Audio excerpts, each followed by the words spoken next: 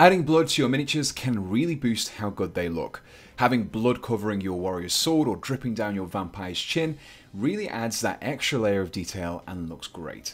Now in this video I'm going to be showing you how you can take your blood effects to the next level by creating dripping blood like you see on this miniature here.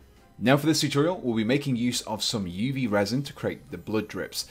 Now this particular resin is great for our needs because it dries incredibly quickly when you shine UV light on it, which will let us build up our layers without having to spend time waiting for each one to cure. The product I'm using here is from Green Stuff World, as is the torch, but you could use any generic UV torch instead. This particular product is the transparent version too. They also do a lime coloured one, but that won't be much use for our blood effects.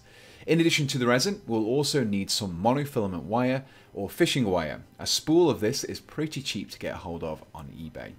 So to begin with, we need our miniature. I've chosen a blood reaver for this because if any miniature needs blood, it's going to be a Khorne one. You'll need to finish the painting and basing of your miniature as we'll be applying our blood effects over the top. Next, we'll be fixing our wire to a point on the model that we want to start our drip from. This wire will act as a support structure for our application of the drips later on. To fix the wire in place, I will be using some of the resin. Apply a small drop of the resin to your chosen point, place the wire inside the drop, and then shine your UV light onto it. This will cause the resin to harden very quickly, fixing our wire into place. Now I should note a couple of things here. When working with this resin, make sure you do so in a well-ventilated area because they do give off some strong fumes as they cure. Additionally, try to avoid working in direct sunlight as the UV from the sun will cause your resin to cure prematurely. So now that our wire is fixed into place, we will need to pull it tight and we need to pull it straight down. I'm tackling this particular issue with the Citadel painting handle with the armatures. The clips of the arms allow me to hold the wire in place that I need it to be in.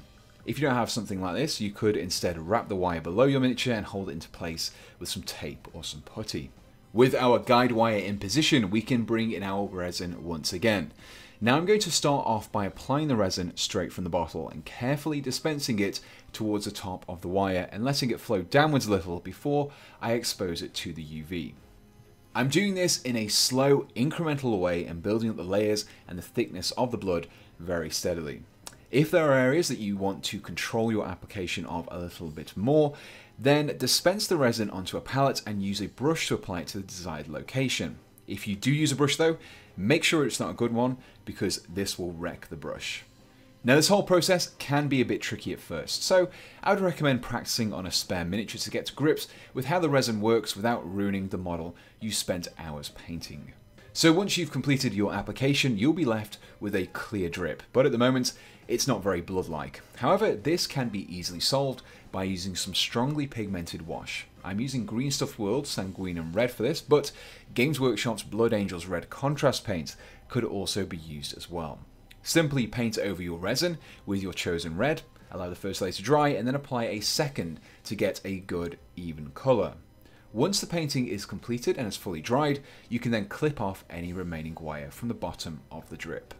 Finally, to protect the paint and also to give it a glossy, wet appearance, coat the red blood with some gloss varnish of your choice. You'll also notice here that I've applied some of the red wash over the axe blade too. If you've done this as well, apply a little gloss varnish to these areas as well. And here we have the finished miniature complete with blood effects. Now this result is a fairly basic application of these techniques, and with some practice you can use this as a basis for more complicated blood drips and splashes. Now if you enjoyed this video and have suggestions for other similar extra miniature effects videos you would like to see me tackle in the future, then please do let me know in the comments below. If you're looking to support me in making these videos, you can do so by checking out my Patreon page, which will allow you to donate from me from as little as $1 a month. That just helps to pay for the miniatures, paints and equipment that I use in these videos. For anyone looking to chat about all things wargaming with others who enjoy my channel, I've set up a Discord server which you can find a link to in the description below. And so, the only thing left to say is, thanks for watching and goodbye.